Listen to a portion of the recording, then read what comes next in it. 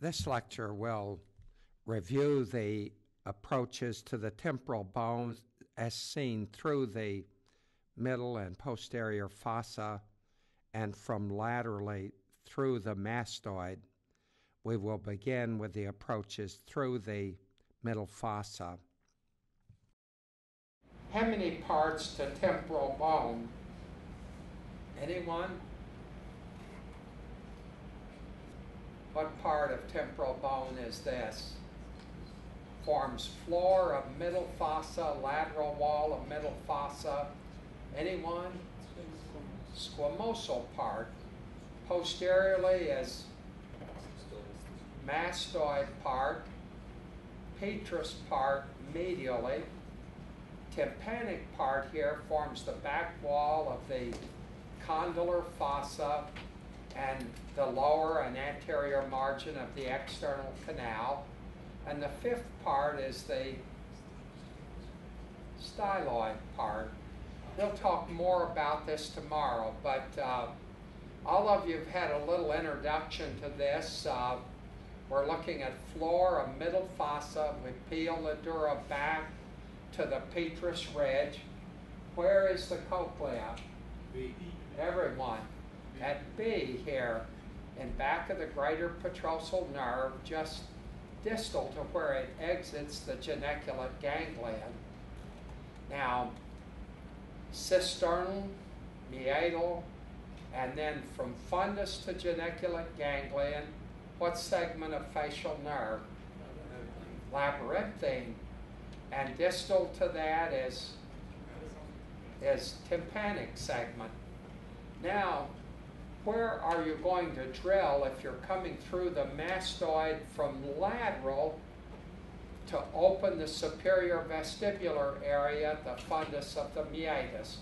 Where do you drill? At A. We said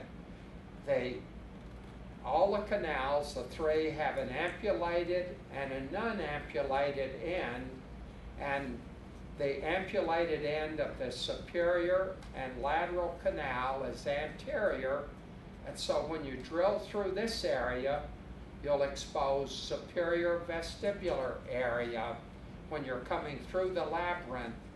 And inferior vestibular area, you're going to drill at the lower end of the posterior canal at D to expose inferior vestibular area, and the common crus is going to be located at B here, where the back end of the superior and the up end of the posterior canal join. So as we look at middle fossa, medially you have trigeminal impression, and then it rises up to a prominence that we call the trigeminal prominence, and then it sinks down again into a depression above the internal acoustic meatus. We call this the meatal depression, and then it rises up at the arcuate eminence, and lateral to the arcuate eminence is this paper-thin bone that we call the tegmen, and it roofs the external canal, the tympanic cavity, and the mastoid antrum, all set below this paper-thin bone that is the most common site of spontaneous or post-mastoid leaks into the middle ear.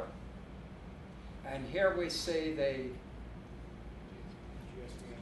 greater petrosal nerve, and under it is the carotid artery. Usually the carotid lateral to the trigeminal nerve is covered by bone, but in about 15% of cases there will be a dehiscence of bone over the carotid artery lateral to the trigeminal nerve.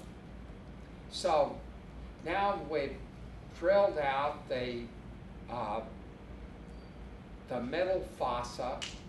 We see the mastoid, the external canal, tympanic cavity, internal acoustic meatus and the area along the carotid.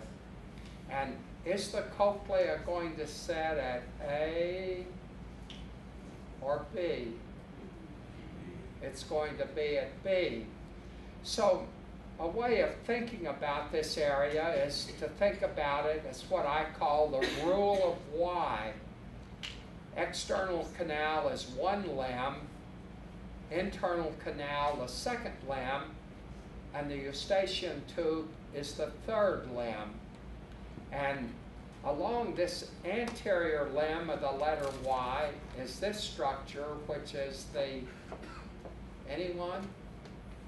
In the roof of the eustachian tube, nestled up right against the carotid, separated from the carotid by a little thin shell of bone, is the tensor tympani, innervated by the facial nerve. Yes? No?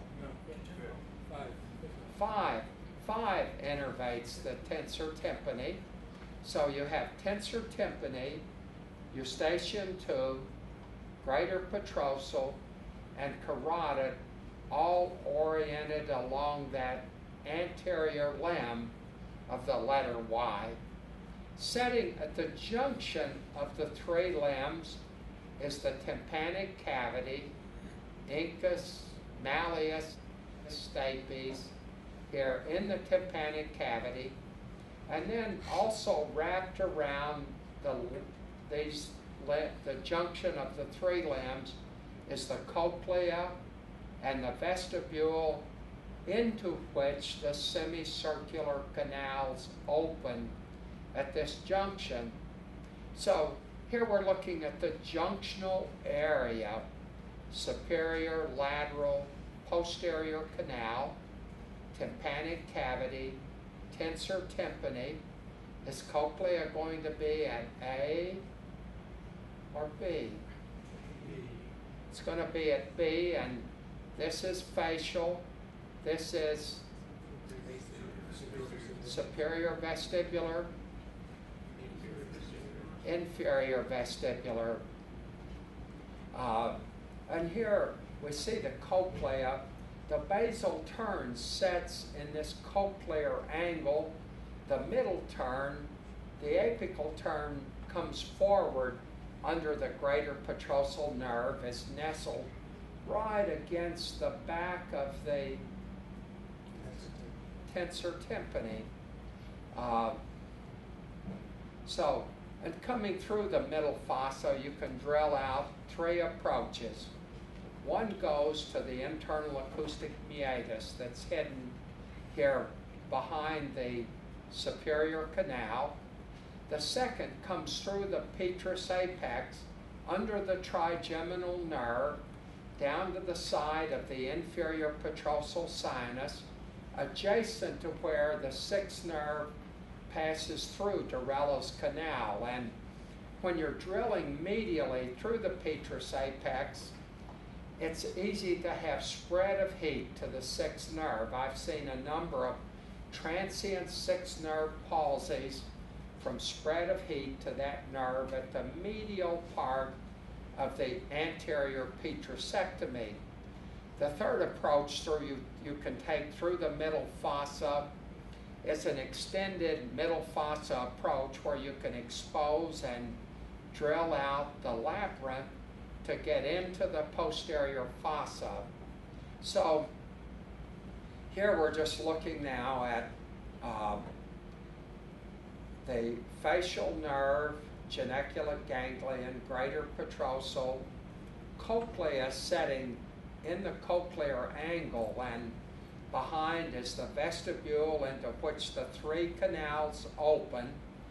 And if you're going to the internal acoustic meatus through the middle fossa, the drilling is very tight at the fundus of the meatus.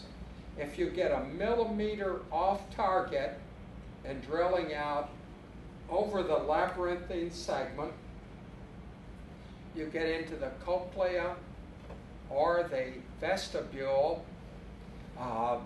and hearing is lost. And usually in these approaches, they're designed to preserve hearing. And here between the facial and superior vestibular is the Bill's bar, the vertical crest, named for Bill House, who introduced this middle fossa approach. Now, if you look at the area of the porus of the meatus, there's lots of room over the nerves at the porus. It's very tight at the fundus, so that when we drill out the internal acoustic meatus, we start today, well, in the past, they followed the greater petrosal to the labyrinthine segment, very tight drilling, easy to enter the cochlea, and then work toward the porus. But today we've learned it's best to work from the porus to the fundus of the meatus, that there's lots of room around the nerves back here below the petrous ridge, but here at the fundus, the geniculate ganglion is just below the floor of the middle fossa. Sometimes it's even exposed in the floor of the middle fossa. But to get to the nerves in the porus, there's quite a thickness of bone below the petrous ridge, so that when you begin drilling at the petrous ridge, above the porus, you have to go through a lot of bone to get down to the dura around the nerves at the porus. But then as you work toward the fundus to expose the meatus, you're coming progressively more superficial, and the labyrinthine segment is just below the floor of the middle fossa. So that if we look from the back at this temporal bone, what is this depression? Trigeminal, and this is trigeminal prominence. Meatal depression above the internal acoustic meatus, and then arcuate eminence, and this area is tegmen. So at surgery, we're usually elevating this dura and looking at it upside down, and here we see the greater petrosal, Kawashi's triangle, trigeminal depression, trigeminal prominence, meatal depression, arcuate eminence. But if you look at the external canal here and sight down it, that's going to be almost directly in a line with the internal acoustic meatus. The other way of citing how to drill out the internal acoustic meatus is to take and create an angle between the greater petrosal and the arcuate eminence.